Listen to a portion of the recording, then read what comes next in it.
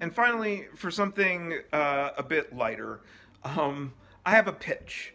None of us are happy, and look, if there's someone who's happy with how the final Star Wars trilogy turned out, uh, you're in the minority. I liked the message and I liked, what they were trying to convey, but as actual service to that trilogy, the idea that people like the prequel trilogy better does not reflect well on execution.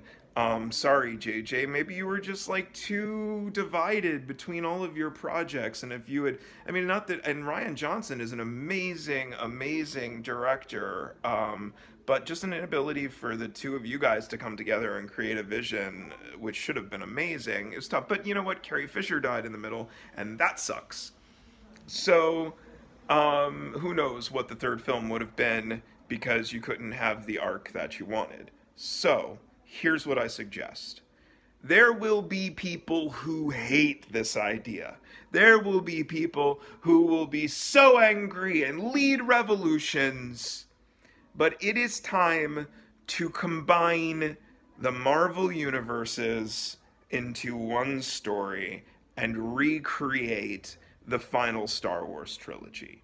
Yes, it means adding reality jumping into the Star Wars universe. But this is a bad couple of options that we have. We can go crazy trying to create new works, or we can appreciate that Mark Hamill is still alive, and we could do something that in some way brought multiple universes and multiple realities into the Star Wars universe. And you know what? The people who hate it are just going to have to hate it. And I think you could work in The Mandalorian. You could especially work in WandaVision. And I would like to see you work in the Stephen King-averse, which actually has its own sort of weird overlay between different stories. If you read The Dark Tower and you watch things like Castle Rock, it's got, the idea that it spans from the gunslinger in science fiction all the way to Andy Dufresne in The Shawshank Redemption. That is an incredible swath that lives in the Stephen King-averse, and it somehow works. If we can take the Disney Marvel verse and bring it together, and we can be tasteful about the whole thing. But I think an art house Star Wars reboot focusing on Mark Hamill and Luke Skywalker that exists in the world between the original trilogy and the prequel trilogy, but also opens up a dimension to tell a new trilogy that can be seen as the trilogy without having to CGI resurrect people who are dead. Harrison Ford, might I add, is still alive as well. So we have limited time.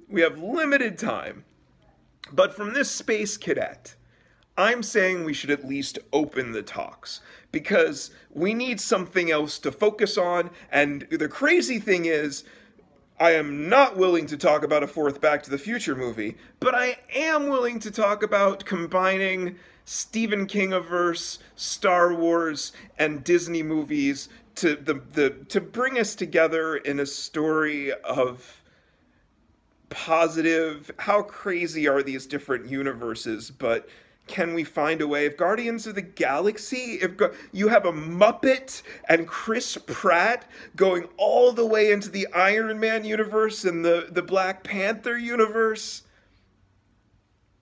Come on. Now just let Tarantino take that into the Star Trek universe. And we're gold. Star Trek 4. Can I be a producer, please? Please?